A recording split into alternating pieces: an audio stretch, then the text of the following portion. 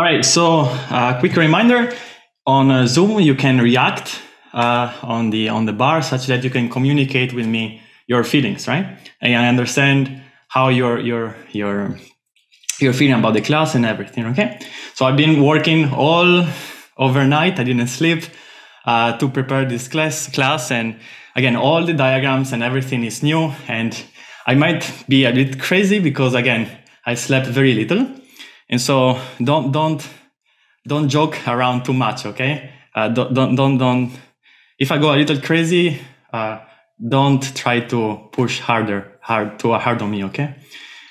Okay, so what's going on here? Oh, okay. Vincenzo, what? Oi, Vincenzo. No, okay. Hello. What's going on here? This is not okay, right? I mean, it's normal, right? Okay. Today we talk about GANs, right? So GANs are going to be generating more copies of your data. So you have one data, you want to make more data, and so you're going to be using these GANs to make copies of the original data, which look like yourself, okay?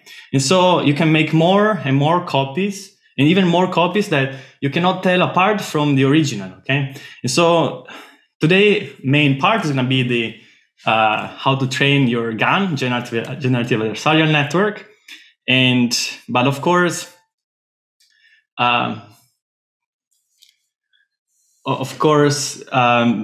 yeah. You had to stop this kind of reproduction of clones, otherwise you may get into troubles, okay? So, okay, I'm just delusional, okay? I think we are all, okay, we don't know what's going on. All right, so, but then you told me on Campus Wire that, on Campus Wire you told me that you want me to talk about the videos, right? Sorry, about the notebooks. So we start from the notebooks, okay? Because again, I haven't explained too much, all right?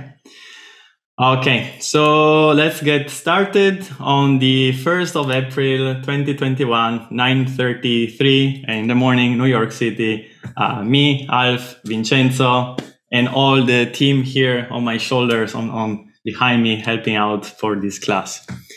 Which are the TAs and, you know, other people that have shown up during this course. All right, so sharing the screen. All right, let me open the chat because I have no idea what you're writing. I've been... Okay, let's read the chat.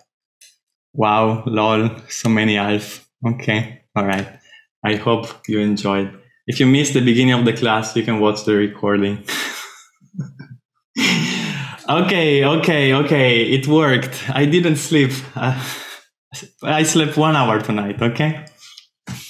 But that's because I'm crazy and it's okay. All right, so we are starting with the notebooks, right? Of the stuff from last week, which were the autoencoder. So you should be able to see something, I think. Full screen.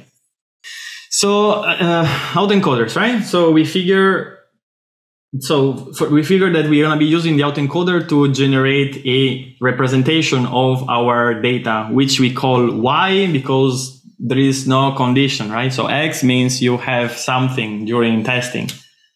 When you use unsupervised learning, there is nothing you get during testing, right? So you just have you have to learn your data, and your data is going to be the Y. Y is going to be only the data that appears only during training, okay?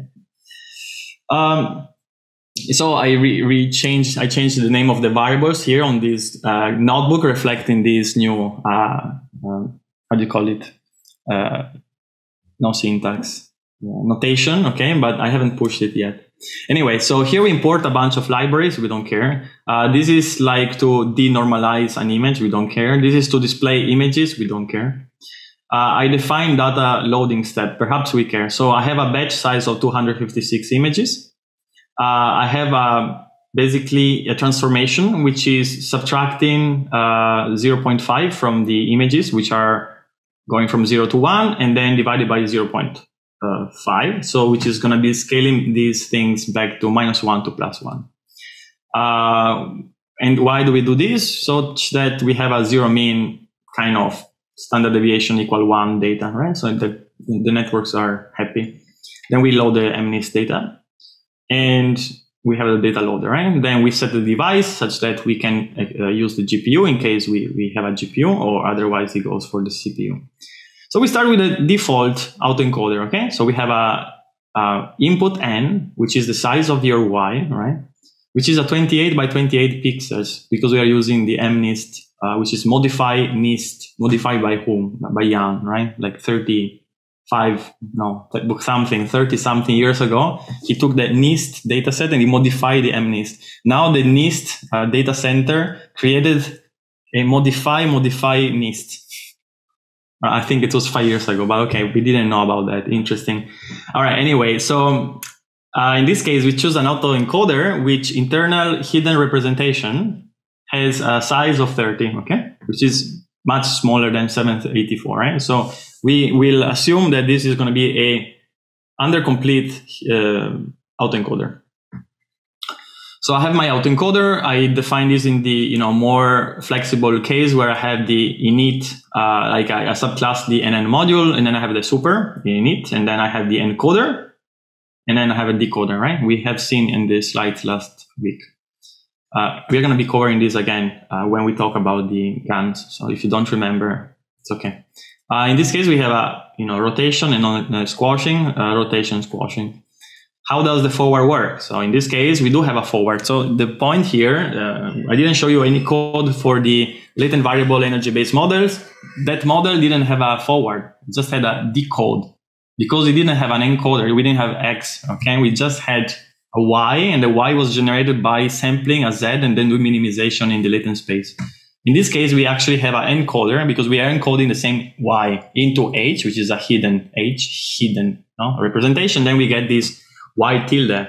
How to type Y tilde? So you type Y backslash tilde. Then you press tab. Boom. You can do also Y backslash dot. Boom. Or you can do Y backslash bar. You can do many things. Okay. You can do like sigma. You can do capital sigma. Okay. This is how I use Jupyter Notebook. And Python 3 is Unicode, supports Unicode. So this is not coding, this is notebooks, this is math, so I like to do like that this way. So here I have my autoencoder, which I create, and then I have my criterion, square Euclidean distance, learning rate 10 to the minus 3, optimize the Adam, and so on. Okay. So for 20 epochs, I do the following, right? So these are the classical 5 steps for training something. So first of all, I get my image from the data, right? Our Ys. Then I send the Y to the correct device. Then I have my, I change the size such that these are reshaped in big long vectors, right? We are not using convolutions. So this autoencoder lesson is, orthogonal with the convolutional lesson. In fact, if you see inside here the encoder, it has a linear module. So it expects a vector, right, of size 28 square, which is 784. Anyway, so you type on the chat if I'm too slow, okay, and you need any clarification. There is also, go slow, go fast buttons on the Zoom.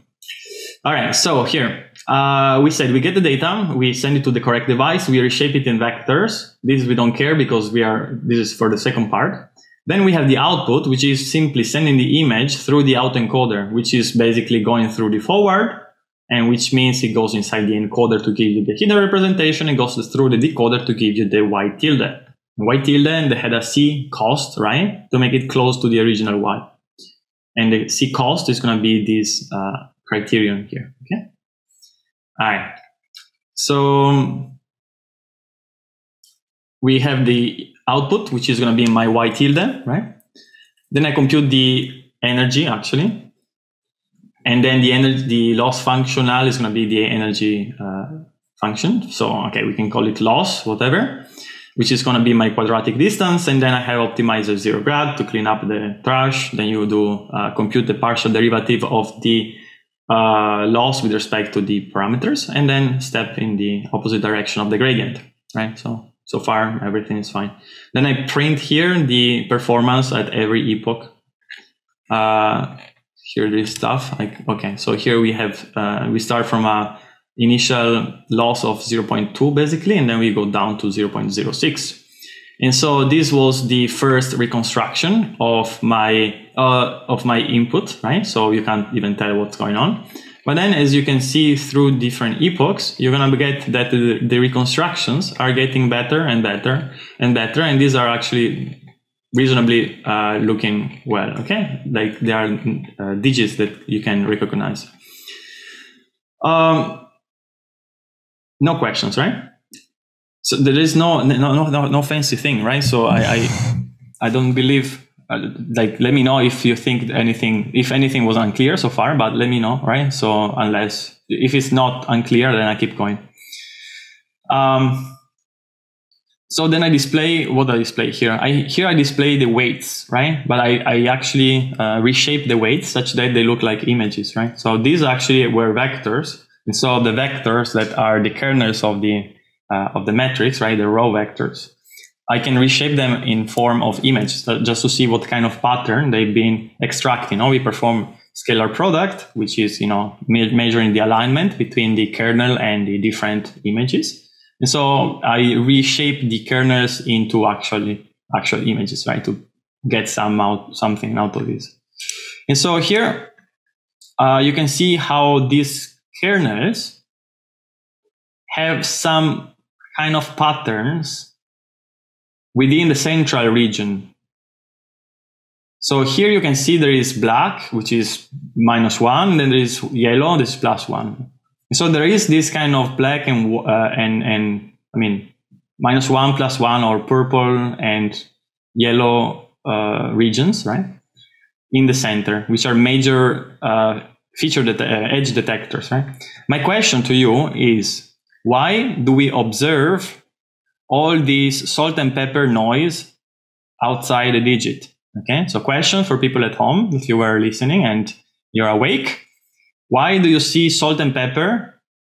Salt and pepper is a type of noise, which is this kind of pixelation you can see within on the edges, right, of these kernels, filters. So question for people at home, why do we observe this kind of pixelation, right, this kind of salt and pepper noise? Type in the chat so that I can understand whether you're following, or I can, we can find out what's the correct answer if we don't know. Anyone?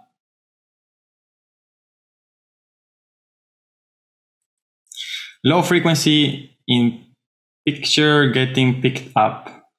That was my first. Guess 4 years ago. Then actually, I figured that it was not the case, but that was a definitely possible guess, right?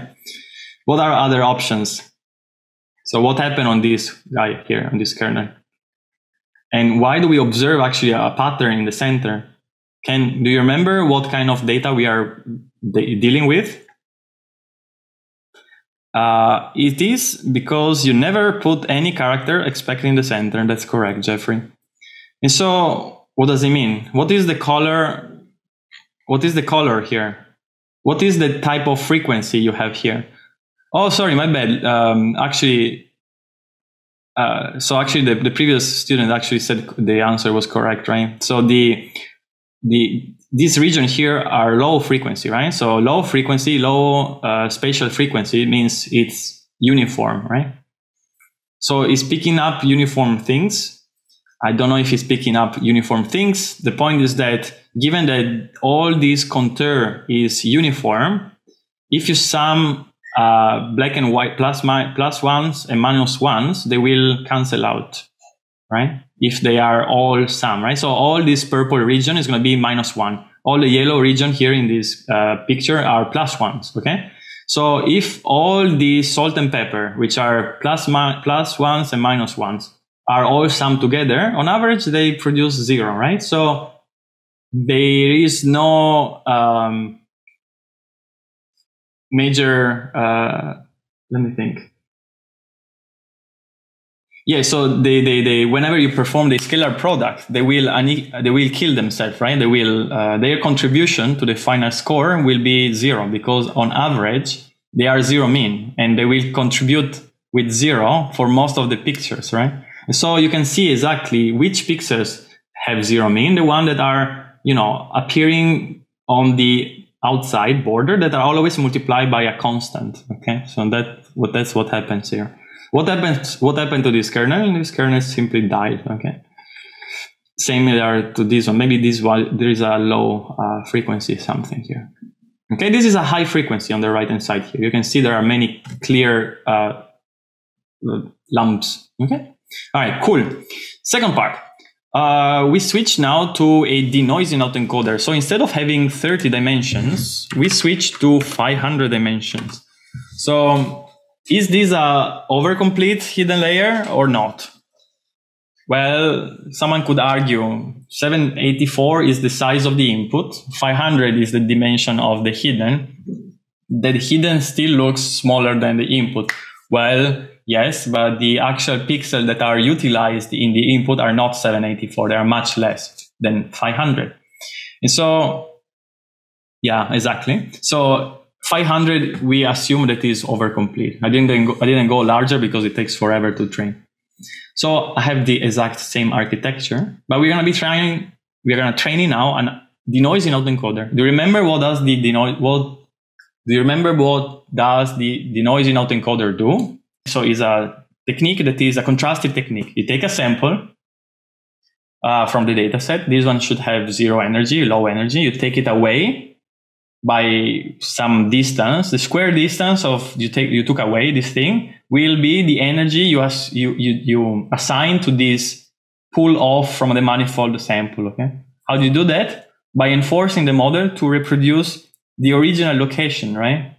And so at the end, when you compute the square Euclidean distance, if you always output the original point from where you moved, you're gonna have like the square distance of how far you drag this away from the original point, right? And so we are basically learning a vector field, which is bringing you back to the original location.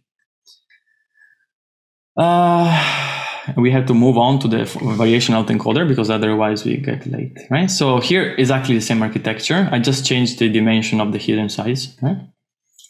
Here is actually the same cell. Here we had to change a few things, right? So first of all, I create this module, which is called dropout module, which is setting some pixels to 0. So our images were -1, +1, right? Remember we had like a normalization factor. Now we decide to choose to set some random pixels to 0, so right in between. So we are going to have basically 3 values, -1, 0, and +1, kind of, because I don't think the images are binary. I think they are more or less, they are grayscale. But anyway, so we have that one.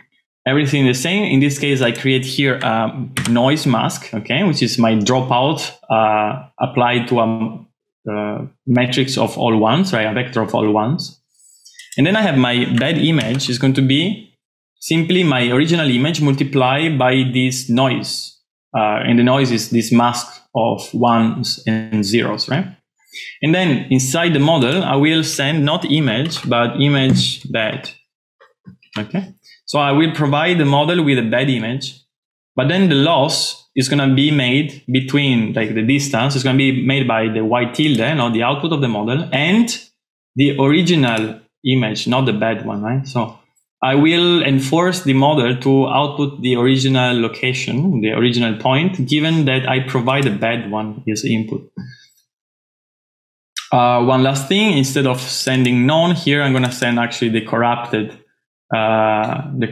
bad images here. Bad images. Bad. It's called image bad, right? Yeah, image bad. All right. So we trained this one for 20 epochs, and tada, it's already run. I ran this before you woke up. We start from 0.2, like before, more or less, and we go to actually a little bit larger value, right? So here we can see what's going on here, right? So this is my input.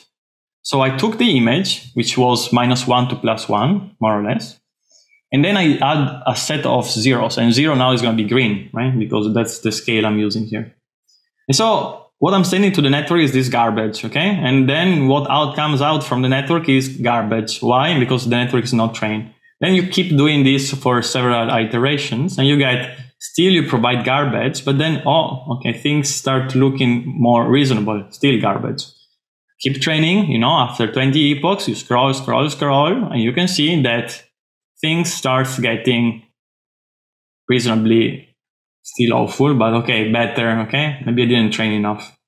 Okay, here we go. You get nicer, 9604, I guess. You can see now it's really few pixels. They're like, I don't know, 20 pixels I send inside, and this one actually reconstructs the whole shape, okay?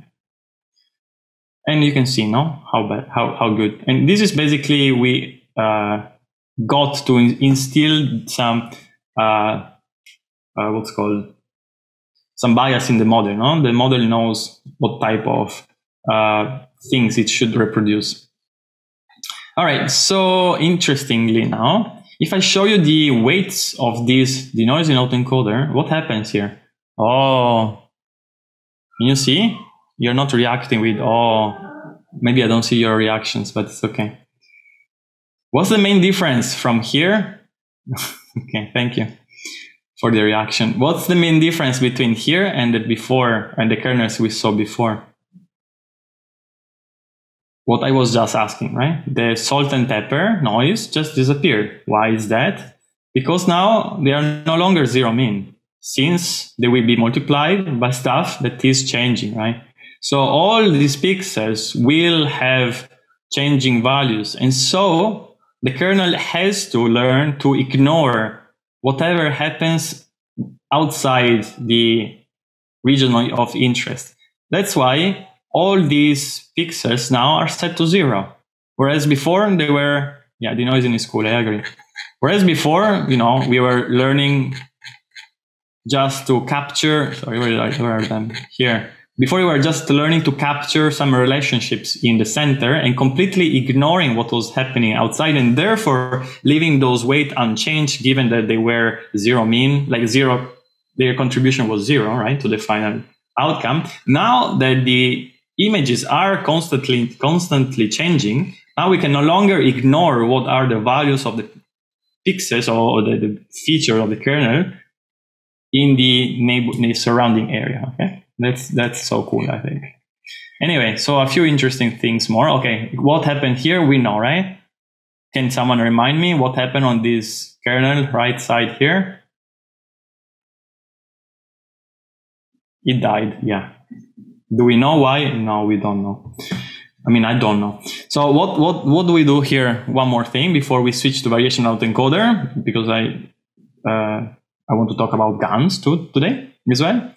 I import here state-of-the-art inpainting algorithms. Which one is the Navier-Stokes and the other one is the Telea, right? So these are state-of-the-art algorithms for inpainting. Inpainting is figuring out what color should those missing pixels have, okay? So here I'm showing you the noise mask, okay? The one that I used for corrupting my data. Here I show you my corrupted data. Below you have the original data, which is, you can tell now it's a grayscale, no, it's not binary, it's not a bitmap, because you can see some 0 values in the center, right? But most of them are, you know, either like -1 or +1.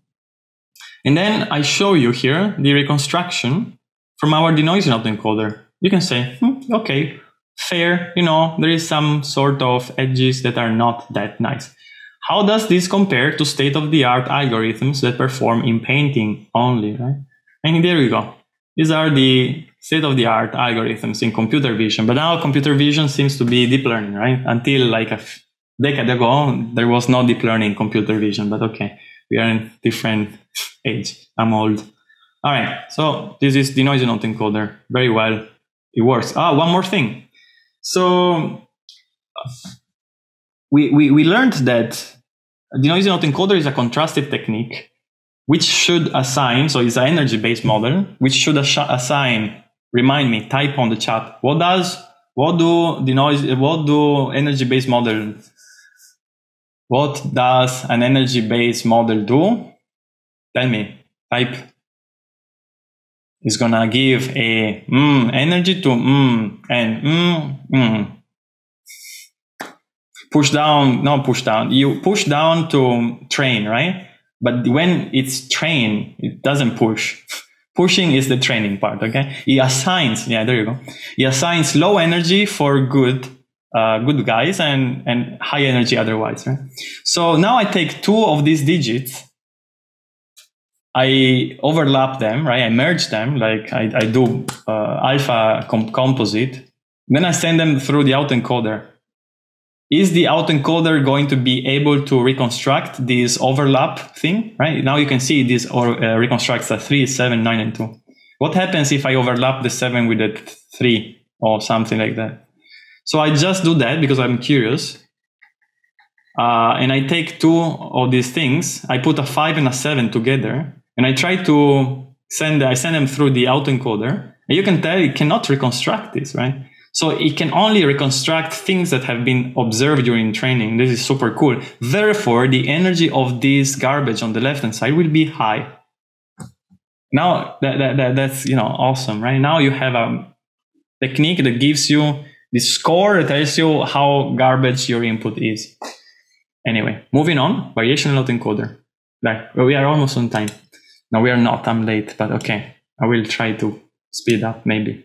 These are exactly the same notebook, so maybe we can fly faster. I hope it was clear so far. So variational autoencoder, I changed all the variables names according to this year. I will post this eventually on the website. I believe we need to be rewriting or providing both versions of these generative models lectures. So if someone wants to join the scribing for these things, they are welcome. All right, we import libraries, we display stuff, same stuff as before, import set random seed, loading mnist. In this case, we no longer do the transformation, okay? So we don't subtract the mean, we don't subtract 0.5, and we don't divide by 0.5. So they are 0 to 1. They are basically by, the input statistics is different from before. Device, again, to send to the CPU or GPU. And in this case, I train a model which is hidden representation is 20, right? We covered variational autoencoder last week, right? Remember? So I have two layers, right? I have to set from 784 to 400. And then I go from 400 to 2 times 20, right? So if 20 is the dimension of a single output of the encoder, I have two outputs for this encoder. I had the mu and I had the v, right? Both vectors. Each of them are dimension d. So the encoder provides me 2 times the dimension of my hidden dimension, right? And then my decoder instead gets 1d, right, in input, and then it converts it back to the original size, right? And I have a sigmoid because now we have 0 to 1 output. You can mess with these things, right? So if otherwise you should have used a hyperbolic tangent. All right. So there is the reparameterization trick, which is multiplying by the, okay, we may skip this for the moment, but we multiply by the standard deviation and then we sum the average, right? The mu. So here, the last line is the one that you actually want, is the one that I read. I multiply my epsilon, which was sample from a normal distribution, I multiply by a standard deviation, and then which is coming somehow from the encoder, and then I offset by mu, which is the mean. Okay, and also here I could have used the backslash, mu. I think maybe I should change this stuff. Anyway, this is done during training. In inference, I just return the means. What does the forward do? Forward does the following. So the encoder returns me this mu and then the log var. Why do we return the log var? Why don't I return the var? Why don't I return the sigmoid, the standard deviation? Anyone can guess? So question for people at home, why do I return the means and then the logarithm of the variance.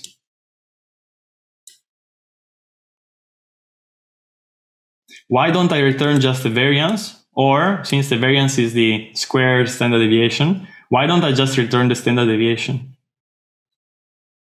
Can you guess?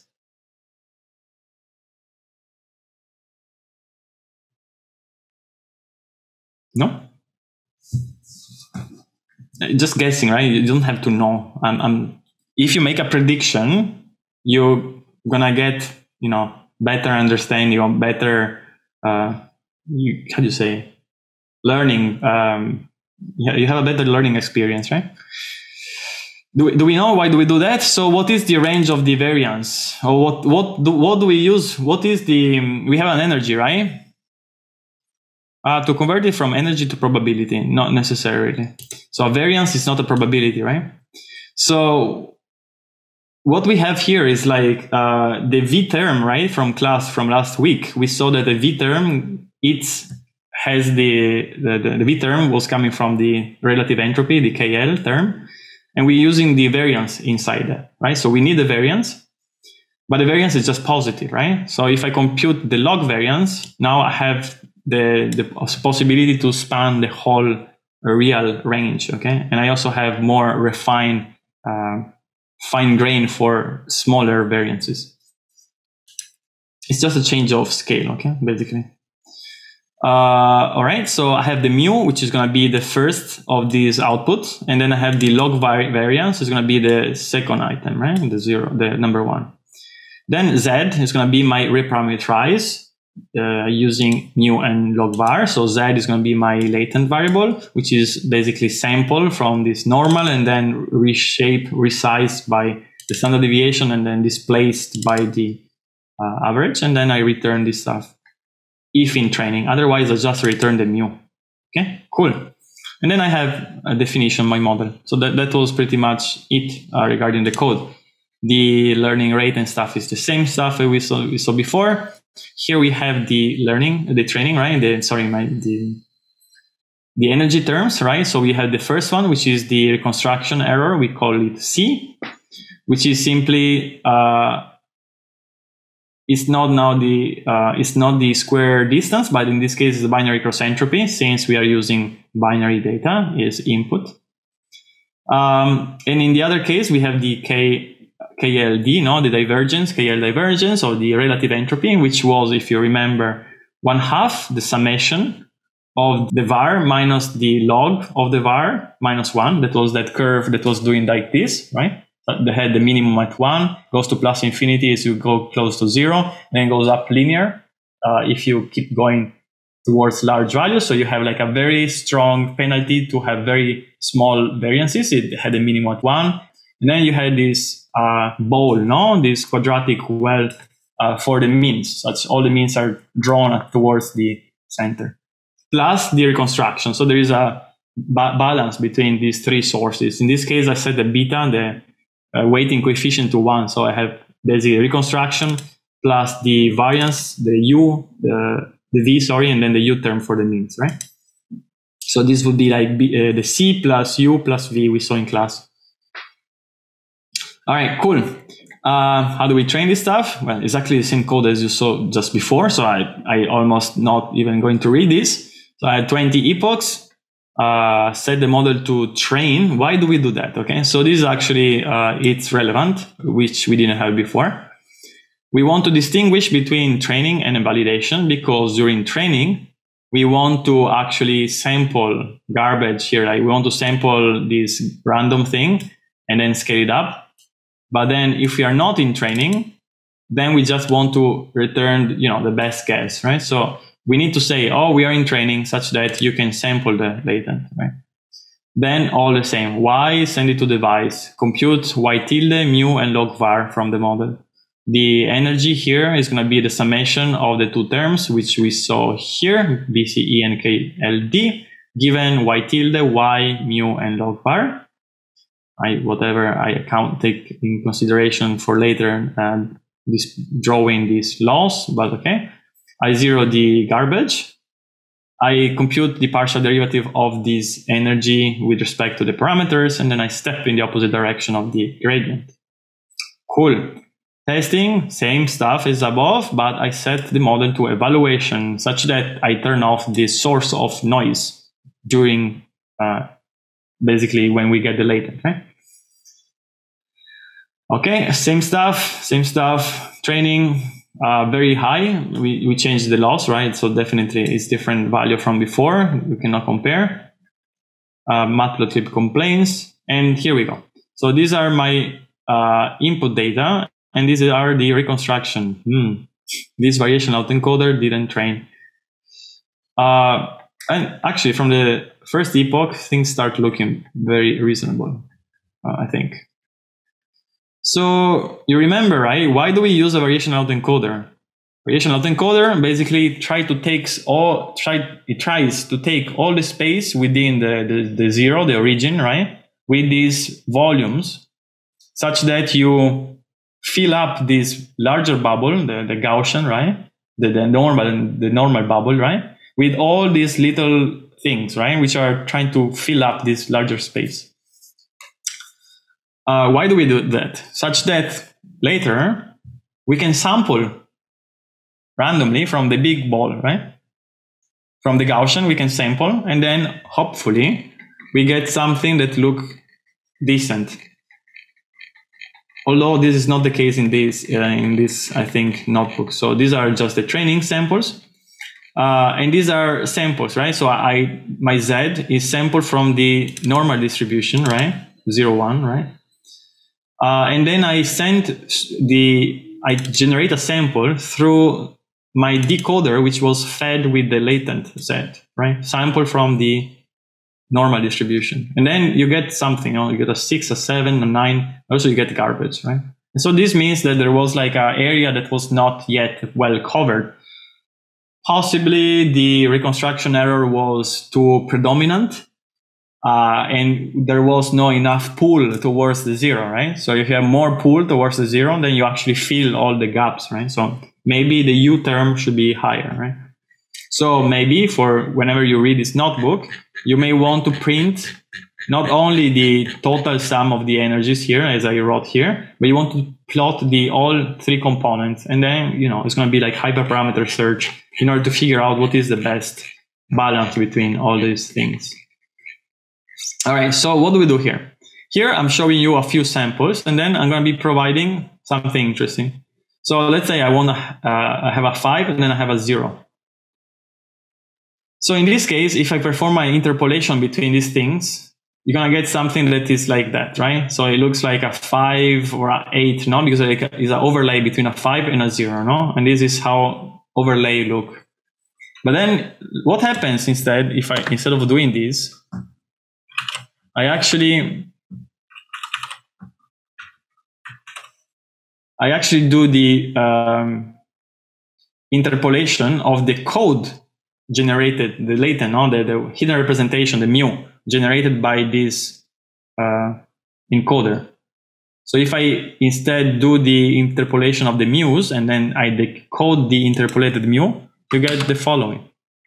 You get a phi that becomes a 0 by closing these gaps. So what we have done here is going to be a linear interpolation in the latent space, and then I project that back down into the input space. You can tell how my linear interpolation morphed basically this 5 into a 0. Whereas before, whenever I was just morphing the inputs, right? In this other case instead, you are just getting this overlay crap, okay? Then what happens if I send the overlay crap inside the network? Well, the network is going to tell me, oh, this is an 8, and it's going to be actually bumping up all these regions that were basically incorrect values, right? And so you get this stuff over here. Cool. Okay, so there is more stuff. So we said this stuff should take the volume, right, towards 0. I think this is clear from the last lab. Here I just plot some embeddings. This is before training, where everything is just, scattered around.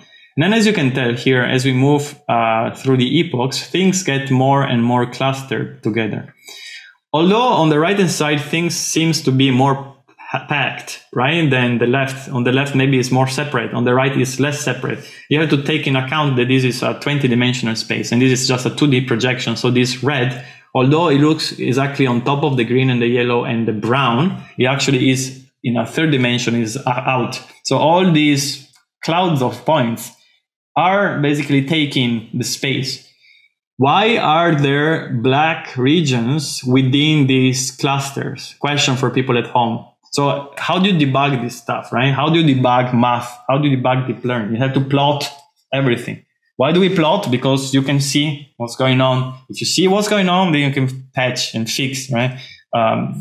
Math is not debuggable, as you don't have an error. Just things will give you clues, no, about what might happen. And how do you have clues? By plotting the deep out of it, okay? Just because I don't want to use bad words. So question, you have to answer my questions. So we need to go more to the generative adversarial networks. Why is there a black region around these clouds of points, right? Why is the orange surrounded by a black region? Why is the purple here surrounded by a black region? Why is the green surrounded by a black region? Answer me.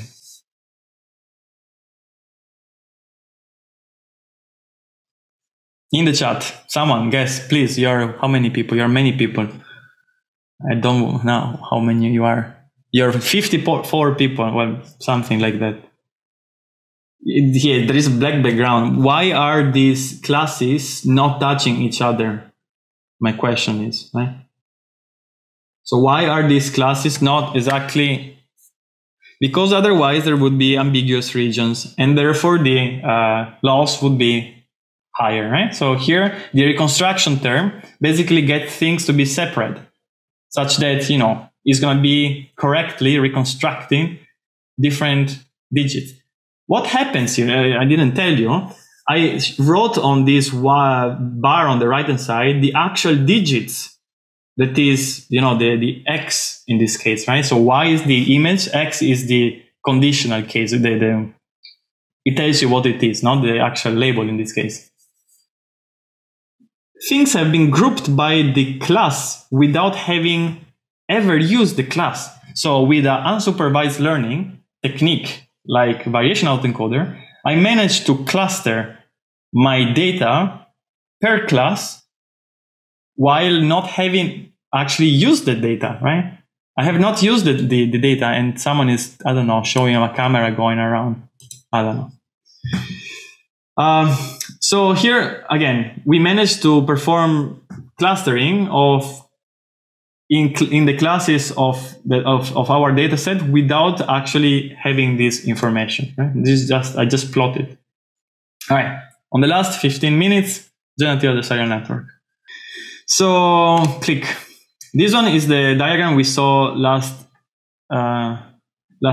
week, right? So we have a denoising autoencoder. We started from Y. We were pulling this Y away. We get a Y hat.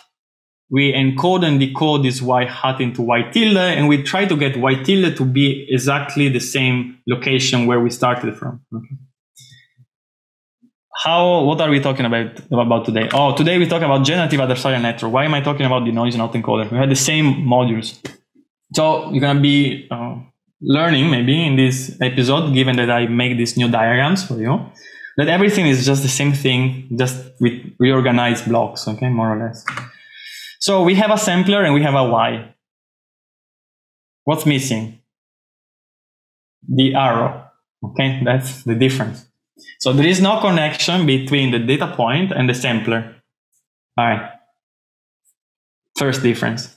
Boom, we sample this Z that goes through a decoder and we give a Y hat. Okay, fantastic. So sampler plus decoder gives me a Y hat. So in the right hand side, we have a Y sampler Y hat.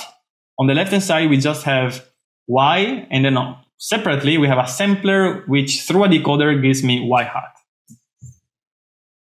Now what? The decoder it's not called decoder because there is no encoder, right? So if there is no encoder, we cannot decode what an encoder has encoded. So instead of calling decoder, it's going to call generator. It's exactly the same thing. Just change a word, okay? Change a variable, change a word. All right, cool. Finally, we provide y hat or y to the cost function c. Separately, not together, one or the other. So they don't have connections, this y and y hat. They are just two types of input, right? So as you can tell, since there is a y and there is a y hat, what is a generative adversarial network? Generative adversarial network is a contrastive energy-based model. All right. The sampler on the right-hand side was sampling in the input space. On the left-hand side, the sampler is sampling in the hidden space or in the latent space, okay? So what other architecture did we encounter which is sampling in the latent space?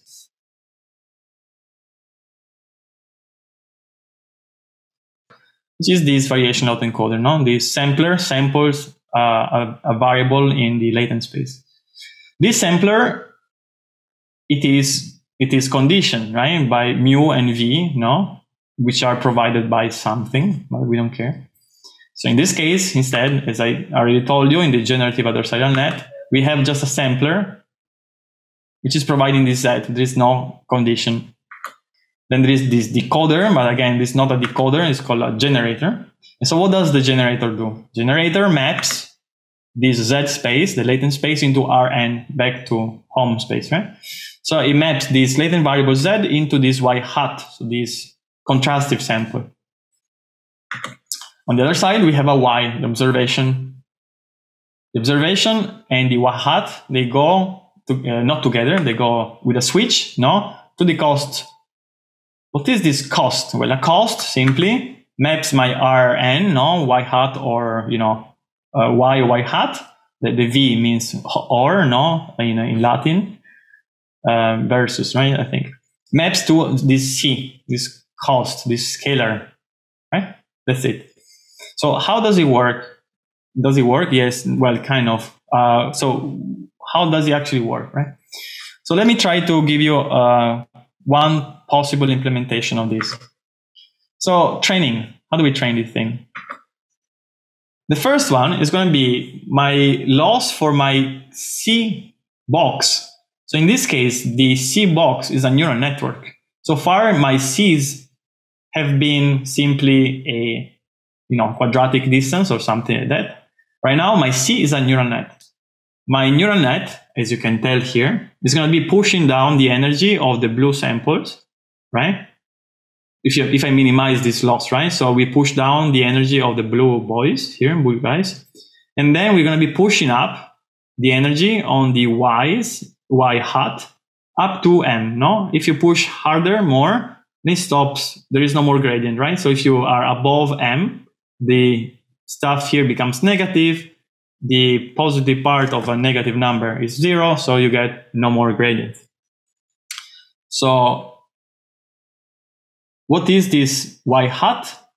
Well, we just said before that y hat was this decoded z or generated sample from z, right? So here I write generated sample coming from z. And so what does this mean, right? So we basically start from this diagram, right? And we said we start from the right-hand side. We take a z, we send it through the generator, right? And we produce y hat. And then we enforce that y hat has a high cost, right?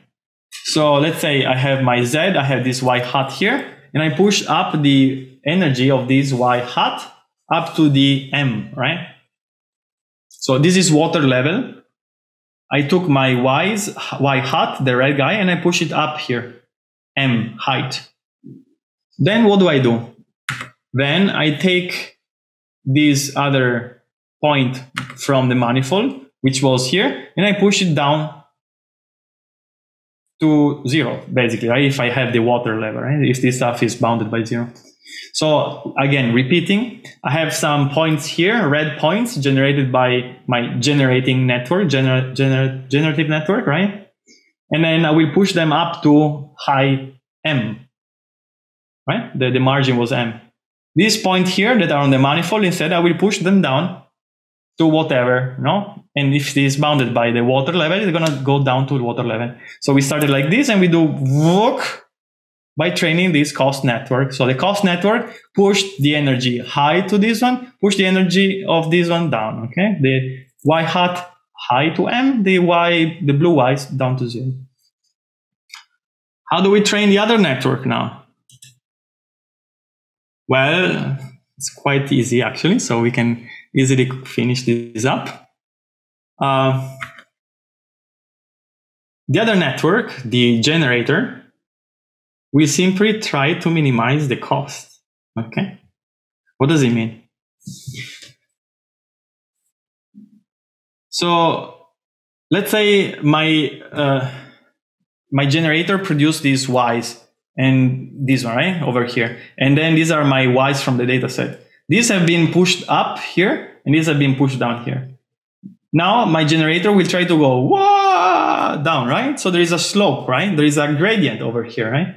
The cost function, the C function, the C network, created a slope, no? If the energy is flat, this stuff doesn't know in which direction to go. But since I'm training the C to have like a sloped surface, right? The energy is sloped. So these have high energy, these have low energy. Well, the generator can simply follow the slope and go down, right? Well, the opposite direction of the slope. So we follow the negative gradient of the cost function, and we come down. Okay. And this is how these energy-based GANs work. For example, moreover, a possible implementation, like if you read this paper from my friend Jake, which I called just 6 hours ago in China, and say, oh, why are you awake? Or because I'm making new lessons and, you know, maybe pranks, but for my students. But this is a possible option for the cost, right? My cost can be a autoencoder, as we have seen so far, that tells me how far you are from the manifold, okay? So if I make the whole picture and I go a little bit further so I can draw here. Here we have our blue samples, right? And here we have some red samples, and here we have some red samples. We said the cost network will push this down to 0. This is water level, right? So push down this down here, push these red guys over here, boom, here to M. Now you can see that what is the type of cost? The cost here is going to be some quadratic well, right? Quadratic well, which is basically squared distance, right, from the output of the autoencoder, which is possibly a point on the manifold, and your original point, right? So if you have your y hat, you put it inside the network will return something on the manifold, then you square that distance. So you're going to have the square distance. So it's going to be whoop up here. Same for this guy over here. You put this value inside the autoencoder, it's going to return you something here. You measure the distance here, you're going to square it, it's going to be up here. So this is the energy level here, right? This is a vertical axis telling you the energy level, and the x-axis here, you're going to have the distance between your y samples, the blue one that are here, and these other y's hat. So you have this quadratic well, for example. You have your samples here, and then when training the generator tries just to go down this well. But then the cost network is going to be pushing up. Then you go down, and basically, whoa, boom, you arrive at destination. So it's like these blue y's, it's like they have some gravity, right? And these red y's are basically attracted, right? So they were here. When they are here, they have very high energy level, right? And these are the blue one, and they are like zoom, right? And the zoom comes from the fact that there is this energy, right? The C, which is telling you how to minimize the energy, right? So you minimize the energy by going closer to the manifold. By doing this, you're going to have two things, right? So you're going to have a generator that is going to be giving you samples that are exactly here. And then on the other case, we were training this cost network, which were giving high energy to things that are further away and they are close small for the points that are nearby. Okay. Finally, I can also give you a final funny way of thinking about these networks. Okay. So a funny way. So sometimes people don't use a cost, but they use something else, unfortunately, like a discriminator. But the point is that you cannot discriminate between this and the other, right? Because then you have, where do you discriminate? A cost is simply tell you that this stuff should be higher cost than things that are closer nearby, right? Discriminator would be like, oh, these are one class, this is the other class, but okay. Still, there is this other interpretation. So we are in Sicily and we are making fake money because why not? And so we are making money, south of the Italy, and making the money. We go to the Germany to buy something, okay? All right. So we go to Germany, and then we have the German people that are very careful, or maybe the Swiss. Let's say we have the Swiss people. They are very careful. They check this money. Oh, this money is fake, right? We don't get money from Italy, right? Okay. So we go back to Sicily again, and then why not? What's Sicily? Okay, somewhere there. I don't know. Anyway, so we go back to Italy, and we are like, we need to do better. How do we do better? Well, we call the spy we have in the Switzerland, in Switzerland, right? And so the spy is going to tell me, oh, you had to fix that part of the euro, no, in order to get it through the security, right?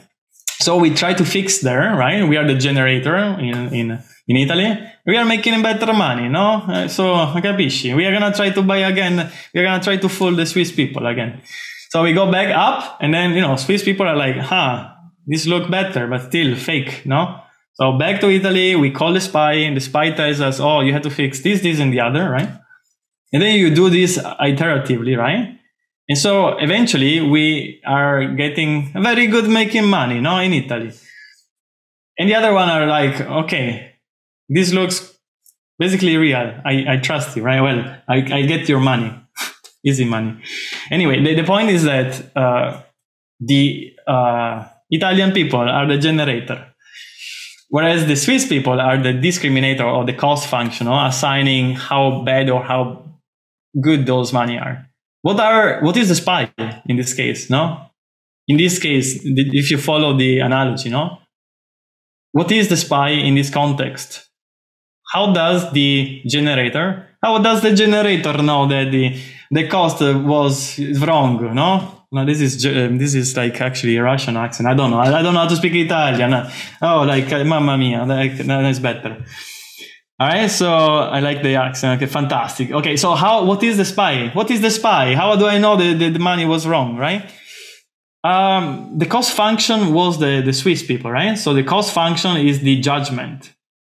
But the judgment doesn't tell us how to fix the money. How can we fix the money? Can you tell me, please? The gradients. Congratulations, bravissimo. The gradients are going to be giving me the direction in which I need to change the money in the opposite direction, right? So this again, I'm speaking Russian. I'm making a mess with accents today. Okay, maybe I should sleep actually, right? That would be a good idea. Summarizing, so I'll let you go. The gradient, the gradient is going to be, well, the opposite direction of the gradient is going to be the call to the spy, which is telling us in which direction to change the money in order to be able to fool our Swiss friends.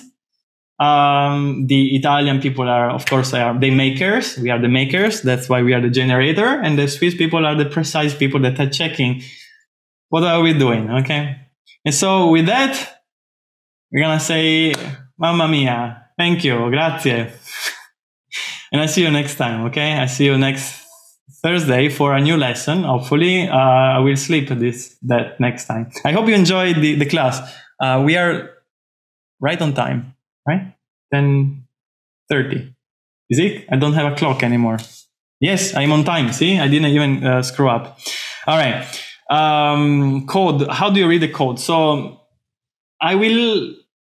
You can decide to drop now to go outside the class. I'm going to show for the one that stays around and you can have the recording anyways, where to find some code to read. So the point is that you are supposed to read code to learn how to code. I didn't know this, that someone told me. So if you go on GitHub and then you go on PyTorch, and then you go in examples, you're gonna see a lot of nice stuff. You can read the DC GAN, okay? There is just one file, the main. And here there are many instructions, but there is a few that we are interested. We have a generator, right? Which is generating images. So in this case, it's convolutional. And it's called netG, generating net, right? And there is a discriminator, and it's going to be called netT. I have a criterion, which is going to be this cross entropy, because they use a discriminator.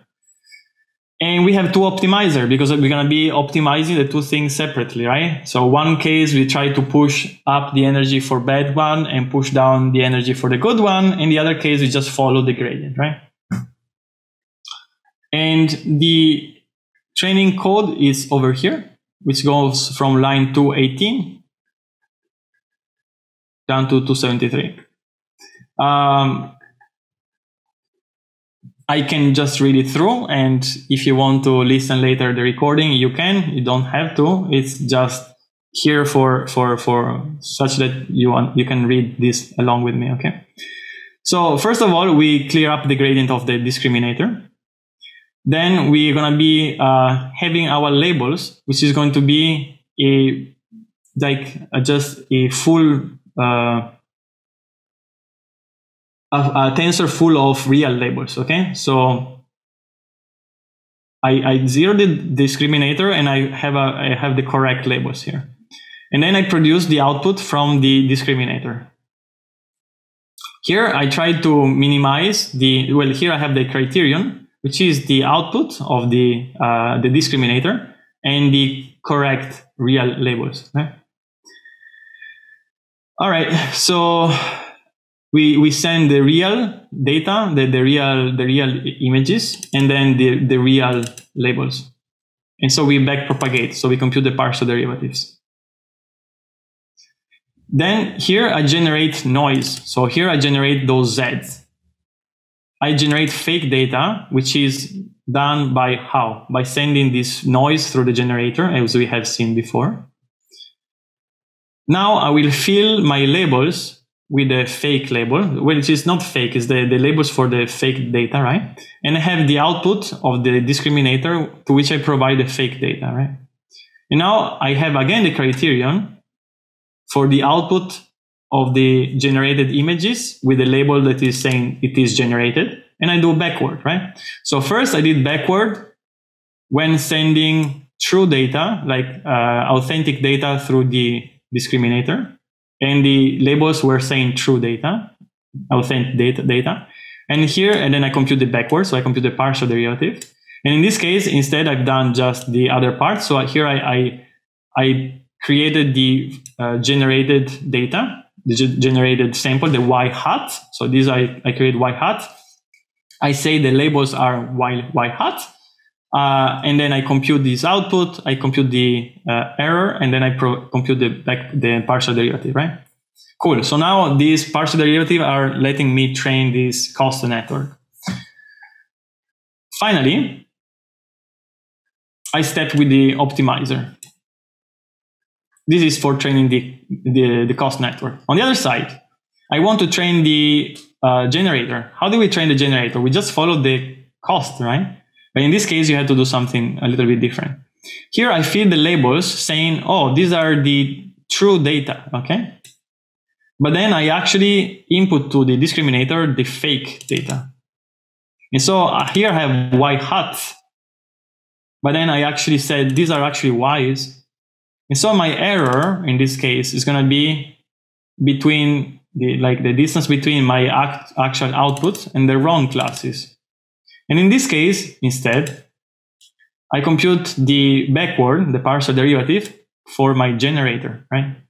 So in this case, I'm tricking the discriminator. Before I trained the discriminator with the white hats, the red ones, and the blue ones, the one good one, right? So I trained with the contrastive samples and the non-contrastive. So we train the cost network with these contrastive laws.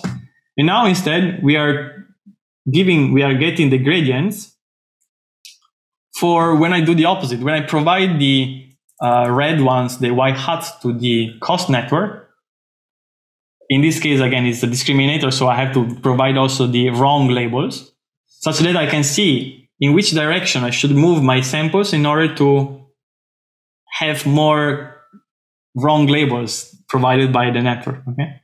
And then here I just step for the generator. Again, this is like, I guess, less intuitive, right? So this is like one network try to fool the other, whereas the interpretation with the energy-based model seems much more linear. You just push up the energy here, low energy here, and the other one's like, going down the slope, okay? So that was the final bit, okay? And we just read here how many lines. So it starts here, and it goes down to here, right? So from line 220, right, to line 255. So it's like 35 lines of code to train these two networks using this adversarial framework, using this kind of discriminative loss, which is, again, wrong. The cost one would have just simply be, easier, right? Just minimize, just minimize the cost, the cost network, right? All right. So that was it. Okay. So we went a little over, but again, this is not going to be helpful, at least for the competition, where you have to actually train on unlabeled data. We discourage you from using adversarial generative networks because they don't seem to learn very good representation if you don't have at least enough time to play with them, okay? So given time constraint, generative adversarial networks are not the best options for this project, okay? I'm just telling you in advance. We had a few teams last year or 2 years ago that tried to use this.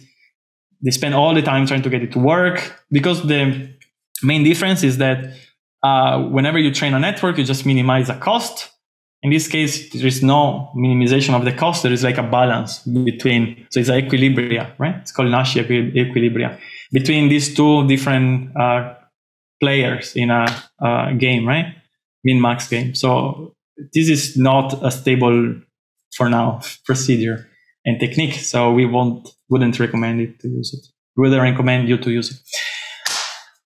Done, finished. Thank you. See you next week. Happy Easter. I don't know if you're cooking. I'm going to be cooking like crazy. Many things. Maybe I post something later. And again, see you soon. Thank you for being with us today. Bye. See you next time.